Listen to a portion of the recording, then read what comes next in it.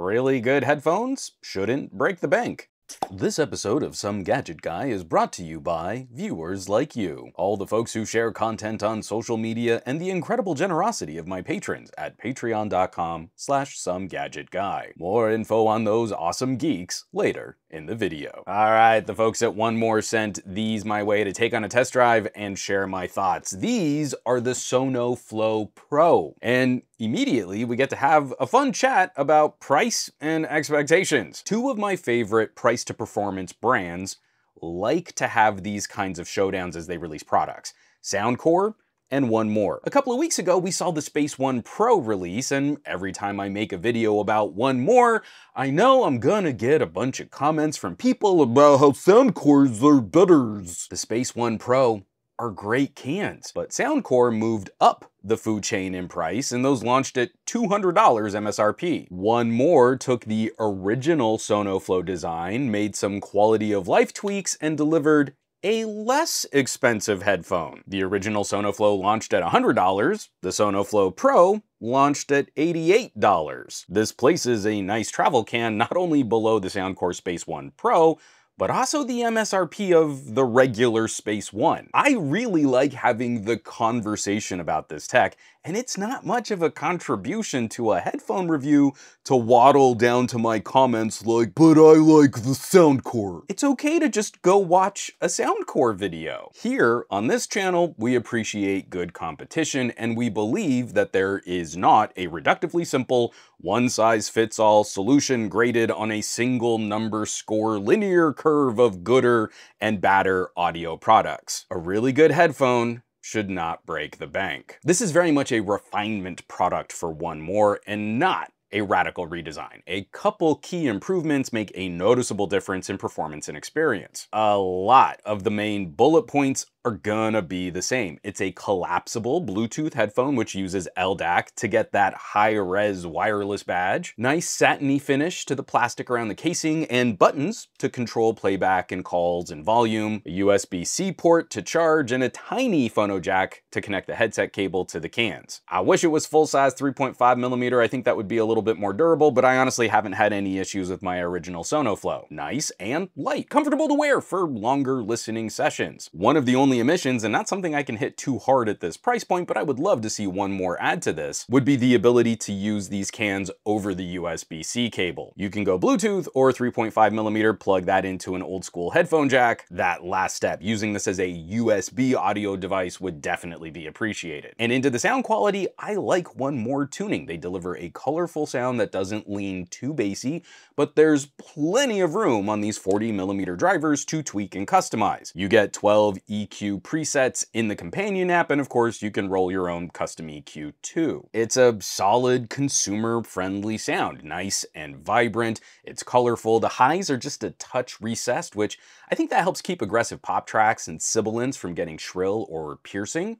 It's a nice, warm, comfy kind of vibe. Solid connection and quality and range over Bluetooth. I can go all over my condo over the wireless connection. The built-in DAC is very good, but of course if you plug in the cable and you use a nice dongle DAC, they can perk up a bit. I think it's always fun to hear a headphone driven by a more powerful audio source. So with all of this being so similar, what makes this better than the original Sonoflow? I'm glad you asked. First, the move from Bluetooth 5 to 5.4 means a new radio, and it's more power efficient. 1More rated the original Sonoflow for up to 70 hours of playback with ANC off. The new Sonoflow Pro are rated for 65 hours of playback with ANC on. Puts them a fair bit ahead of the Soundcore Space One. The other improvement is on the headband and ear cup hinges. Now, making a collapsible headphone can be fraught with challenges trying to reduce self-noise. Even my more expensive Sony XM4 are kind of notorious for some creakiness as you move your head around or if you have to move your jaw. The original Sonoflow were at a price where I wasn't expecting the bestest of the best, but they were just kind of okay in that regard. Nothing has been as creaky as the Bear Dynamic Lagoons, but you can catch distracting groans and squeaks and creaks. A lot of companies will shore up their headphone headband design by just removing the hinges, and it makes the headphone a little less easy to pack while traveling, like going from the XM4 to the XM5. It reduces the number of moving parts that might flex or make sound. The SonoFlow Pro are significantly improved in this regard. Now, when I'm just wearing them, I hear the headband almost never. And pressure against the cups, flexing muscles in my skull, moving around if I'm chewing something. These inexpensive cans have easily surpassed my XM4. Honestly, I've been racking my brain on this one for a while. Companies will put out these metrics like noise cancellation. The noise cancellation on these is now 12% better than the noise cancellation used to be. Those numbers are really difficult to verify, even in just a sort of run-of-the-mill reviewing. Even if I'm not trying to look at one specific kind of claim, it's tough because, like, let's say I took these out to my favorite coffee shop and it was just a really slow time of day, versus if I had taken these out on a much busier time of day, I know I'm not testing them oranges to oranges. And we have to acknowledge, like right now I'm playing all of this traffic sound here in my office from a recording. However those traffic sounds were recorded, it's not the same as if these real life sounds were traveling through the air and hitting the microphones on these headphones, but it's kind of the best I got. So we're gonna take a listen to the original SonoFlow and then the SonoFlow Pro, see if they even sound different, and then I might also throw in my Sonys, my XM4s, just to see. All right, so I've got the first SonoFlow. I'm gonna put these on my head right now. And again, closed back headphone, just covering the ears, you hear an immediate drop in just how much sound is hitting your ear. They're isolating a little bit, but you can still hear a lot of what's going on around you. I'm gonna fire these up. They always take a second. Bum, bum, bum. Doo-doo. Battery high. Battery high.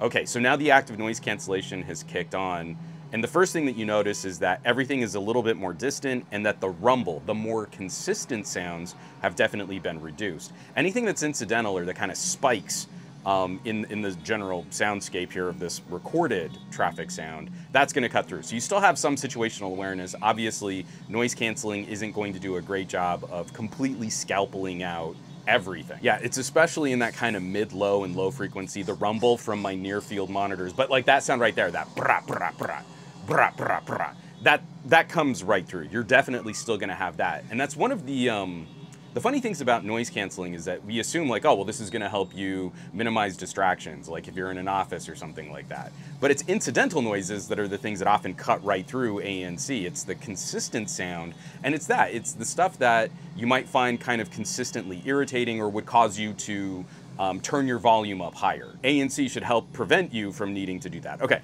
I'm gonna turn these off now. Let's go to the SonoFlow Pro, and let's see if that feels or seems any different. These take so long to turn off.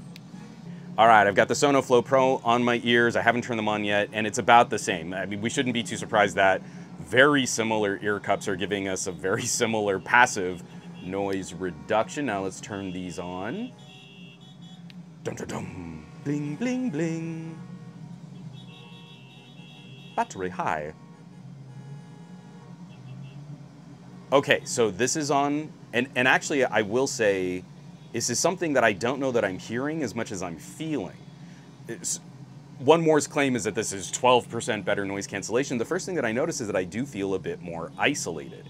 One, I'm hearing my own voice a little bit better than I was on the original SonoFlow, but if you're sensitive to that kind of stuffy ear feeling that some ANC systems can deliver, I think you would maybe be a little bit more concerned about the immediate feel here. That being said, this is doing a much better job of kind of canceling out even some of the consistent sound up in the mids. Horn honks are coming right through. That truck idling sound feels a bit quieter than where we were on the SonoFlow, and everything feels just a little bit more distant, a little bit more detached. It's nuanced, but it's a very noticeable sensation that is different from the original SonoFlow. Yeah, this is definitely isolating me a bit more. And when a horn is like leaned on, that feels like a little bit more reduced and a little bit pushed away. Okay, so we've gone through these two. as a collapsible travel headphone, now I kind of want to get a sense, like, would an older Sony be doing any of this better? I've got my XM4s. If you can buy a pair of XM4s, they're still going to be more expensive than the Sonoflows. And let's see, has noise reduction technology improved enough where you can find this tech in significantly lower prices? But it's going to take me a while to turn these headphones off. All right, my lovely old Sony XM4s. Let me just kind of put these on my ears. I think the cups on these do a slightly better job than the 1More at just that immediate passive noise reduction. But it is kind of interesting, like, as I talk, there's like a resonance in the ear cups. I feel boomier or a little bit bouncier, because I don't have a bassy voice, but that seems to be what's coming back from the vibrations of my skull. So let's go ahead and turn these on now, and they boot up a lot faster than the 1More. Power on. Bloop. Bluetooth connected. And everything just got dropped. So there's like a slightly airier feel to the XM4s. In the same way that we were talking about the Sonoflow Pro kind of pushed everything a little bit more distantly from the Sonoflow, I would say I'm getting a similar experience here. The noise cancellation seems comparable, but Sony is doing something in the way that they're trying to reduce those frequencies, the distracting sounds in my environment, that I don't feel quite so isolated, quite so stuffy ear feeling. This is just a slightly more natural effect. But again, if you were sitting next to airplane engines as constant droning sounds, the Sonoflow Pro might actually do a better job of just like hammering that noise, just getting rid of that noise in your environment. But I feel like spending a little bit more on some Sonys, maybe it's a little easier on your ears if you're sensitive to that kind of audio manipulation. And that's what makes this a fun competitive difference. We didn't need to reinvent the wheel. 1More took a good daily driver headphone, made it better, and then made it cheaper. We really like to see that, because a good headphone should not break the bank. So I will leave some links down below where you can find more information on 1More headphones. Often when these products launch, depending on when you're catching this review, there could be some fun coupon codes and sales happening.